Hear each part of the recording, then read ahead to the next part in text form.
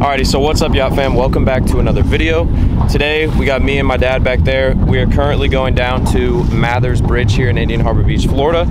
And yeah, basically we live close by. We've been going down there almost every single night looking at the bioluminescence. There's been tons of bait fishing action going on. So we're gonna go ahead and get up onto the bridge, test out the shrimp lights, and kind of just give a shakedown before shrimping season starts. But we're gonna try and get some trout, maybe some redfish. We got some live shrimp and some dead shrimp. And then we might try and get some pilchards if they are down there. And yeah, we're basically just gonna go have a good time and see what all we can bring up.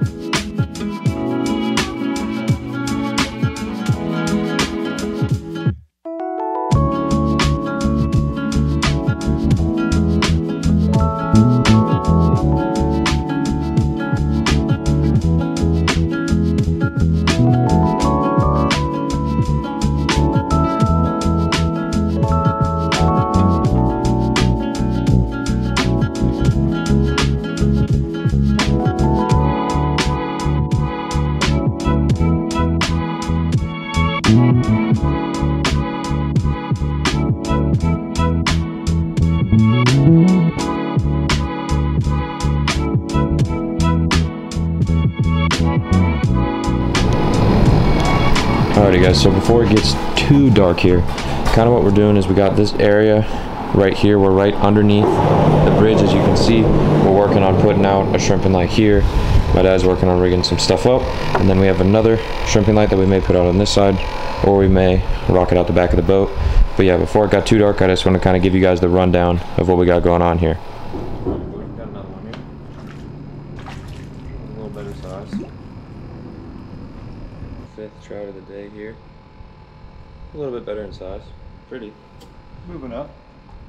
Alrighty guys, so I just wanted to give you a little rundown. So we got these live shrimp that I showed earlier, but as you can see, we got two bigger ones in there. So we weren't expecting it, but we did bring the shrimp lights just in case, and we did happen to see a couple of shrimp, so we went ahead and got those, which is sweet. We weren't expecting that, so my dad's got the shrimp net up now trying to catch some. But then we also got a big blue crab right when we got here. I got one. Oh, there we go. He just got another one. You speak. You gotta see it in there. We'll get real close. Very nice. All right, so now we got 3 on the boat. So we got about $12 of the $15 appetizer. Alrighty guys, so we got those 3 shrimp. It's been a little slow with the shrimp we did have from the bait store because they're literally like this big. So there's been a bunch of pilchards swimming around. We're gonna see if we can't throw a couple cast nets here and get some better bait in the boat.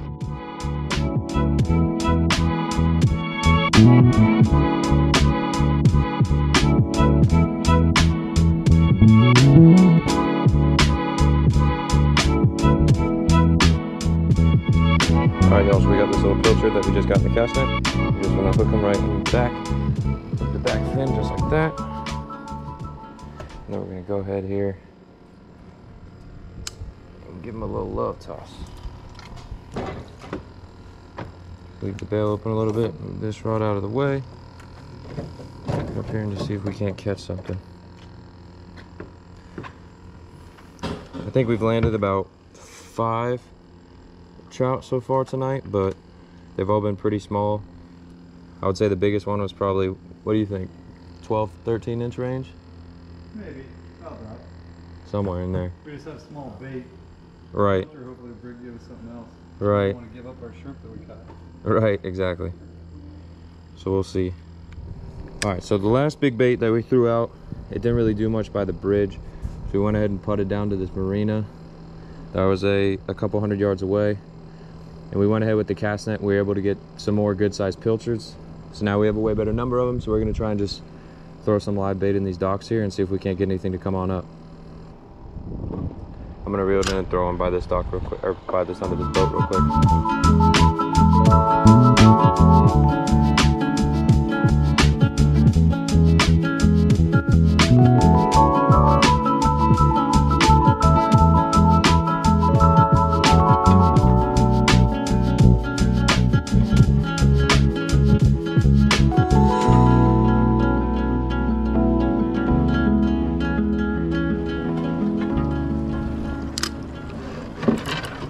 Got one.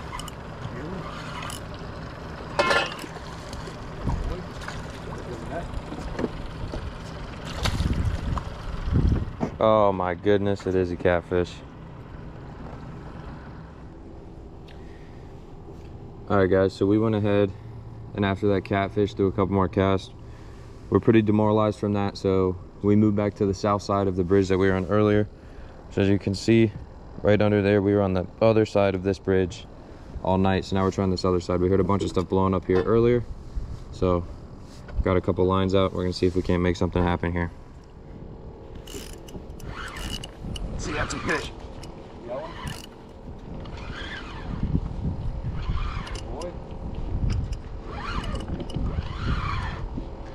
Sir, I do. Come on.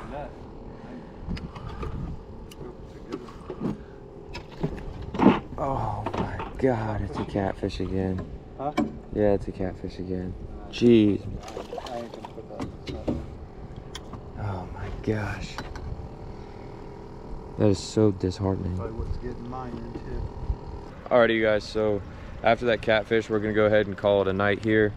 I don't know if that's showing up on the screen. You can see right there, it is 12:55 in the morning and we got out here before the sunset. So we've been out here giving it our best effort for quite a while now. But with the 3 shrimp we did go ahead and catch, we're gonna go pick up some shrimp from Publix tomorrow and we're gonna do a taste test between the two and see if they are, how much better they are than Publix store-bought shrimp.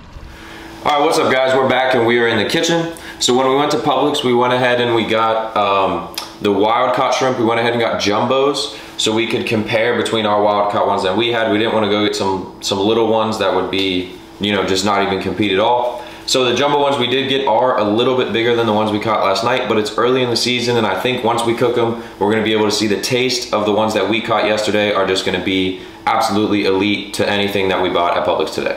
Alrighty guys, so we're gonna keep it simple here. As you can see, all we've done is we peeled and then deveined all of these. These are gonna be the ones we got from Publix here on the bottom, and then these are the 3 that we caught last night.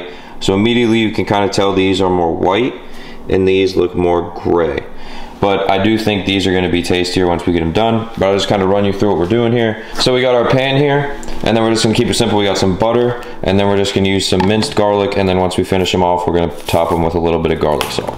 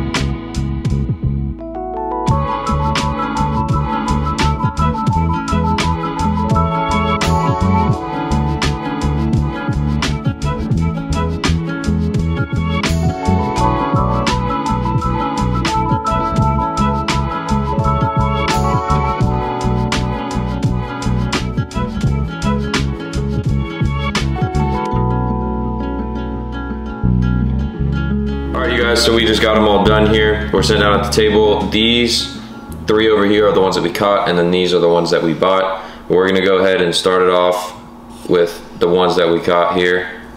You can go ahead and grab one. All right, cheers.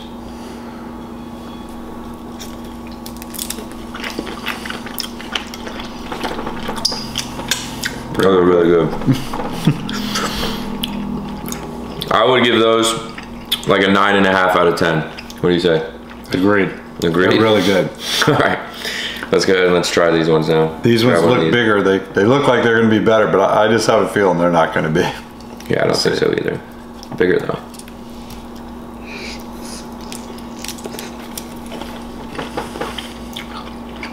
Not the same flavor.